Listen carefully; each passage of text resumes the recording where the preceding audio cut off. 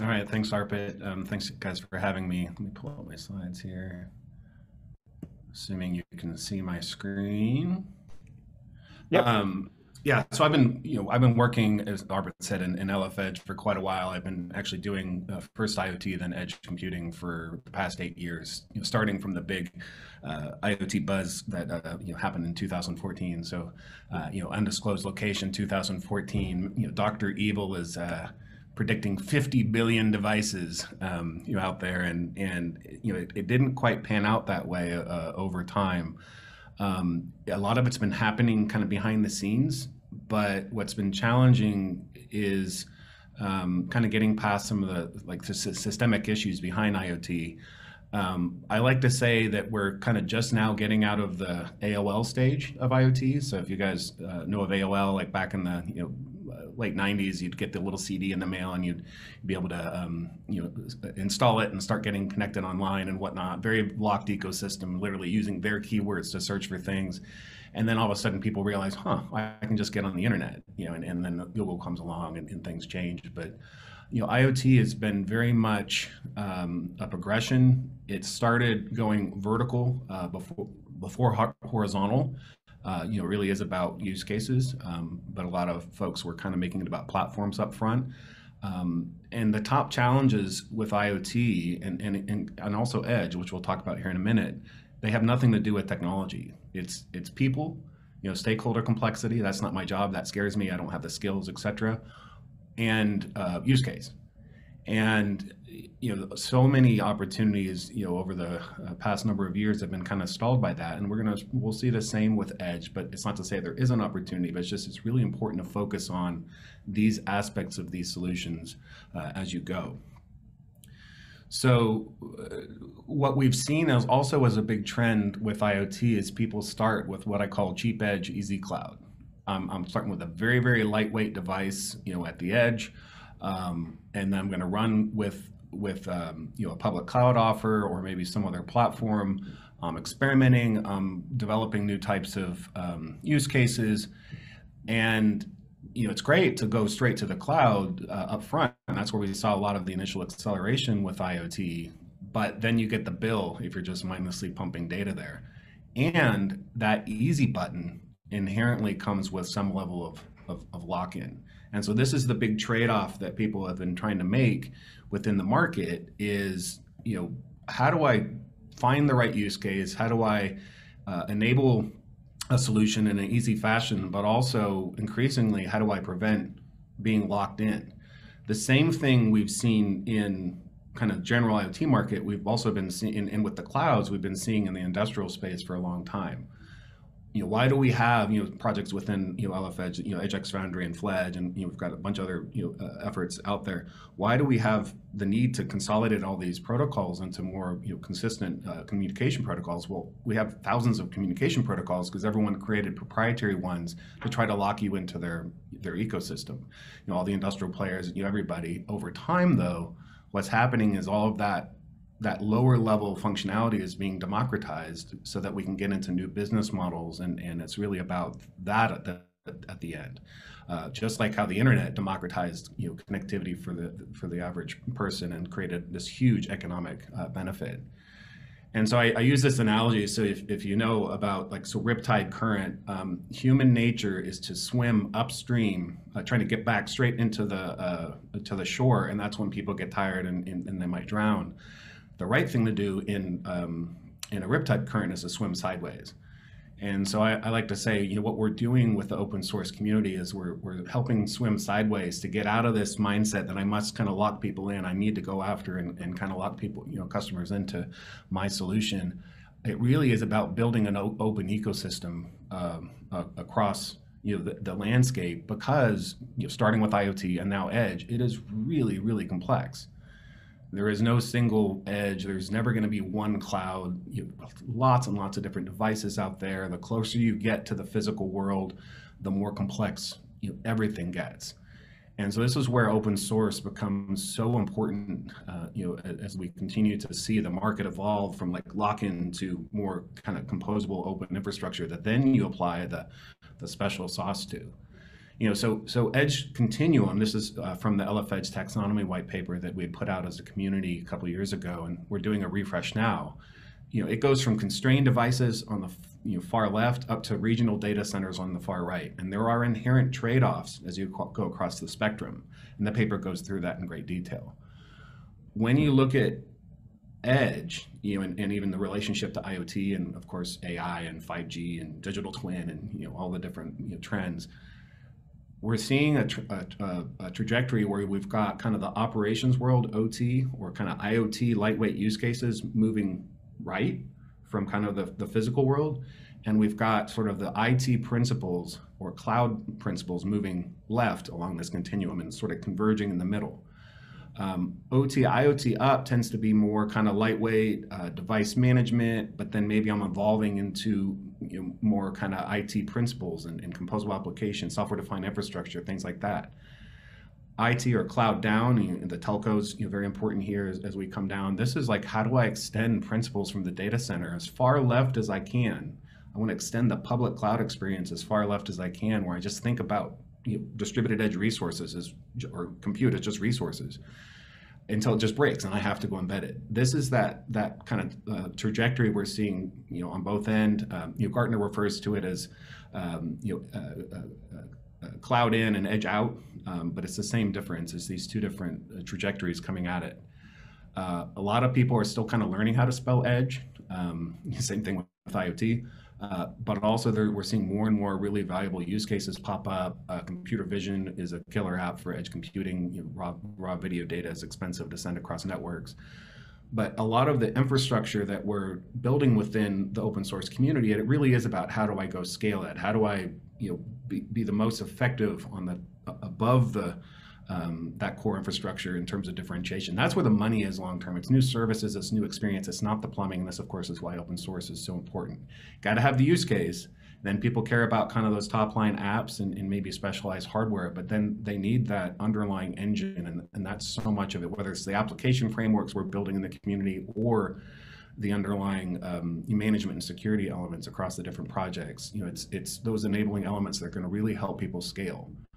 Won't go through all the nuances here, but we're detailing this out on the new white paper. It's another click in from that taxonomy for Edge.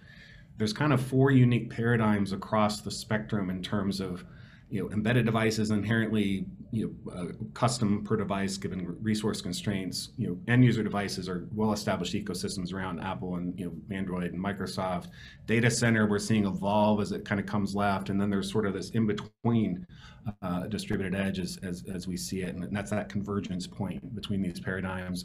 Open Horizon is doing great work with kind of bleeding between distributed edge and client devices.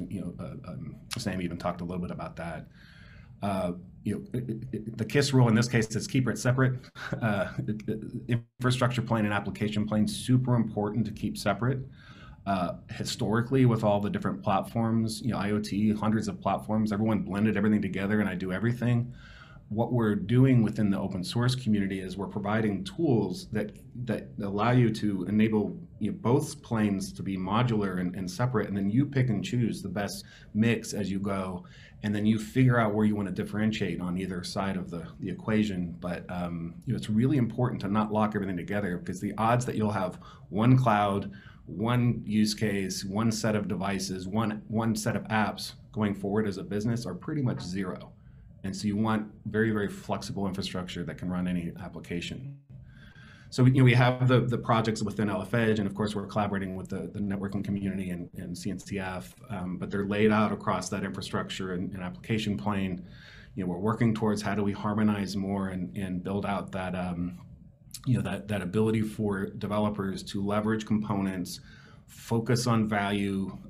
In this market, I think you win by merit, not lock in, going forward. And it's about the pace of innovation, and we're just helping with that. No, the cloud is not, going to get eaten by the edge, as people like to say. It's really about this sort of symbiotic relationship between the two. As I mentioned, the goal is really, how do I extend that cloud experience out to the field, enable rapid development, cloud native development? How do I also still enable legacy support for software Where you run a workload across the edge to cloud continuum just is going to depend on a balance of security, performance, and cost. And the best we can do as a community is to enable the plumbing that enables that that balance in an open way. Advanced class, longer term, and Alvarium is a project I've been working on where we just got that into Linux Foundation. It's complementary to all the other projects. It's about how do I interconnect ecosystems, across the supply chain, or retail crossover into the home, or healthcare, insurance. All of these different ecosystems starting to build new types of business models and experiences for end users. And this notion of trust fabrics and how do I bake trust into data. This will never happen. This long-term potential will never happen without open infrastructure. Just like the internet, all the economic gain over the years will never happen without open infrastructure. And that's where the plumbing we're building today is going to lead us to the future. As a business, you should focus on some clear use cases. Just go, develop something that makes business impact, of course, today for you. But think about how you build today to get to that future of entirely new businesses based on interconnecting all these different ecosystems. So basically, hey, we're getting out of the AOL stage of IoT. We're seeing convergence from both directions. It's really about the edge is the last cloud to build. How do I get the easy button, everywhere? I just think of resources wherever they are, data center, out in the field, doesn't matter, as much as I can. And but we'll also recognize that there's different trade-offs, whether you're latency critical, latency sensitive, are you in a secure data center, are you not? These are why we have different tool sets that are similar in principle, but necessarily different.